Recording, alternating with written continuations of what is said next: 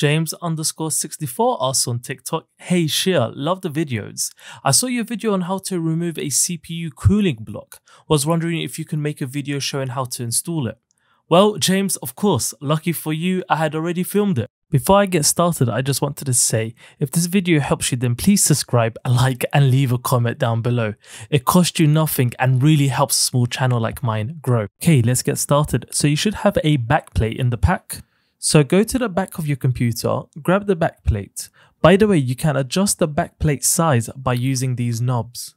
Get it sized up to these holes and mount the backplate. Now go to the front of your computer. Grab the mounting screws, which look like so. Then screw it to the backplate, holding it in place. I recommend you do this by hand and do it diagonally. You don't need to use too much force for this. If you're mounting the cooler at the top of your case, most cases have a plate there which you can easily remove. Once you've removed this plate, mount the AIO cooler to it using the screws included. Don't worry about the fans just yet. Now with the AIO cooler mounted to the plate, let's screw the plate back onto the PC. Make sure to place the actual cooling block somewhere safe and do not put any pressure on the piping. Okay, so I am installing the fans with the radiator mounted, since I am replacing a faulty AIO cooler here and I'm not replacing the fans. You probably should install the fans with the radiator outside the case just for ease of use. With the fans mounted now, time for the fun part, mounting the CPU cooling block.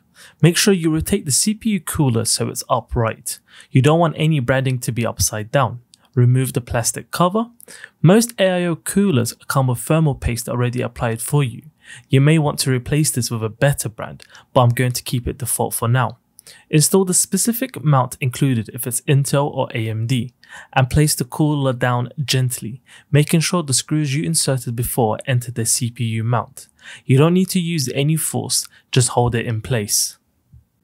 Grab the CPU cooling block thumb screws and tighten them like so. Do it by hand first and do it diagonally. You don't need to use any force here or you risk damaging your motherboard. Okay, so you're nearly done. Just need to plug in all the cables. If you're like me, you'll want to cable manage things nicely so your PC looks beautiful. Nobody likes an ugly computer unless you're Dell. So here I am just sliding the cables to the back of the PC. This CPU block also comes with a mini USB dongle so that it works with Corsair's iQ software, just so you can control its beautiful lights and pump speed. So just connect the cable to the CPU cooler and route the cable to the back of the PC. Yay, we're at the end and it's time to plug everything in. So since I'm not using the fans that came with the pump, but instead using the Corsair LL120 RGB lights which come with two cables, one for the fan speed and one for RGB control, I'm going to plug the fan speed cable to the USB blocks adapter and plug the RGB cable into the Corsair Commander Pro. Make sure you also plug in the CPU fan speed controller into your motherboard. And finally, plug in the USB cable. Clean up the wires and that's it. Job's done. If you enjoyed this video and it helped you, please make sure you subscribe, like, and leave a comment down below. It costs you nothing and helps me out a lot.